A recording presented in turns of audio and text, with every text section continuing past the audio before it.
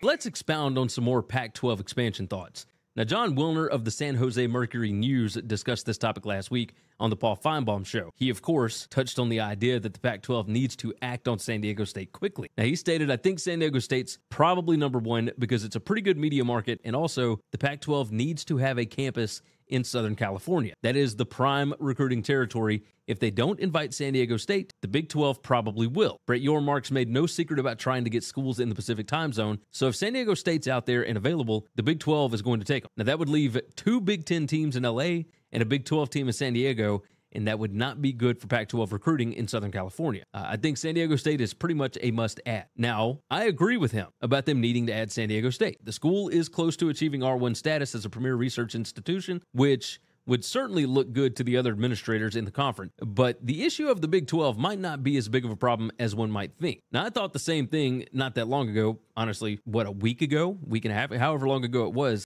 because I did have somebody in the YouTube comments jump in and quickly correct me. But there was a report from late October, early November that stated the Big 12's new media deal with Fox and ESPN has a pro rata clause that reportedly only applies to P5 schools.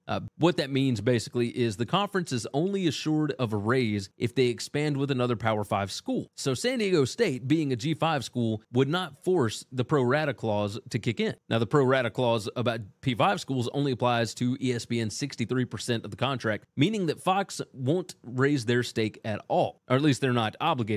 Expansion does not necessarily look like it's on the table for the Big 12 in this media rights cycle unless one of these Pac-12 teams were to leave. So back to the idea of Pac-12 expansion. Now, Wilner brought up San Diego State, which makes sense, but he then brought up another school. Now, his quote from Finebaum was this: "My guess is if they went with a 12th, and they don't have to add a 12th, I don't think, because if you don't have football divisions, you could play with an odd number. But if they do add a 12th, I think SMU might be at the top of the list," Wilner said, "because I think that they would like to get into Dallas for recruiting and also for the media market just to kind of expand the conference footprint." Now, what a punch in the face this would be to the Big 12. To go and add a school from the same city where the Big 12 offices are located, you know that George Kliavkoff would love that. I mean, his public feud with new Big 12 Commissioner Brett Yormark, that makes this all the more likely to me. But here's where I'm questioning. The Pac-12 was always hesitant to add BYU because of their religious affiliation. SMU stands, of course, for Southern Methodist University. This would be the first Pac-12 school that I know of that's got any kind of religious affiliation. Now, SMU is a non-sectarian university, meaning it's a secular institution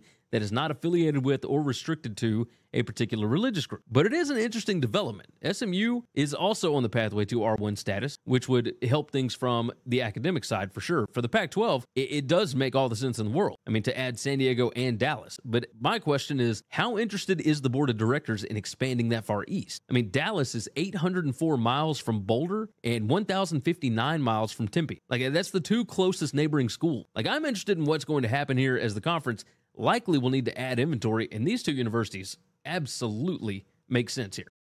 Psst. Hey, if you like this video, go ahead and hit the like button, hit the subscribe button, and of course, jump in the comments. Thanks for listening to Winning Cures Everything. Make sure and subscribe on YouTube or your favorite podcast app, and make sure to leave a nice 5-star review.